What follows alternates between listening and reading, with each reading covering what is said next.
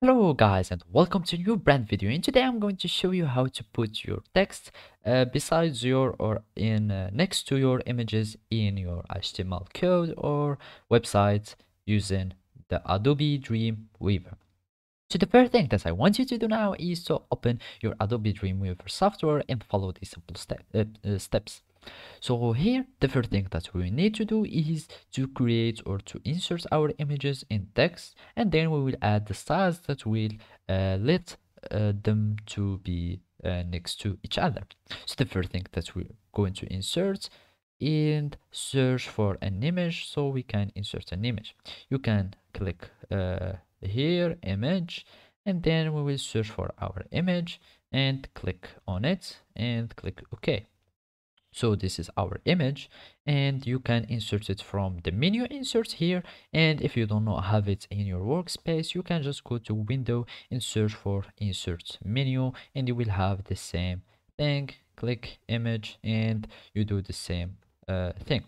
Now we are going and make sure that you are making your image between divisions, two divs, and like here let's just delete this one from here and make it down, and we close our division tag.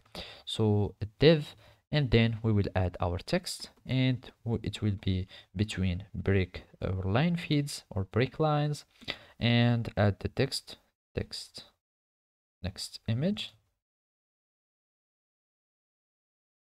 and then we close our tag.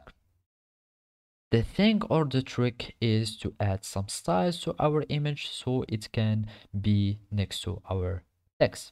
So basically, you are going to select this one, and then you will go to the CSS designer. So now let's just wait for the CSS designer to reload, and let's click this one, click on selector and the body image, and okay. And now we will have like the floating and search for the float. So basically those are all the image or the CSS properties of your image, and you will search or you will add a floating to your image. So now we are clicking on this one. Let's search for the floating option or property. It was just down here. We click either on left or right. You click on the right floating, and it will be added to our image. Then let's just go here. We click like that.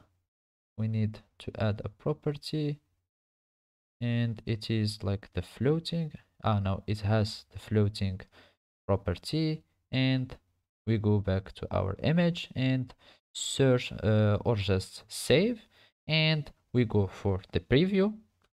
And as you can see here in my preview, you will find my text that is here, and the text still under the image.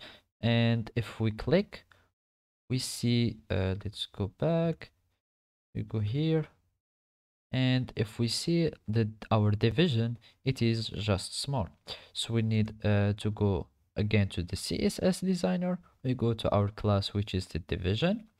We go here to the width of our division and just like make it here.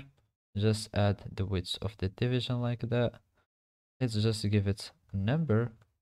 For example, let's just make it 600, and okay. And now you will have your text wrapped or that is written next to our image. So basically, in simply, this is how you can do it. Thank you for watching, and see you next time.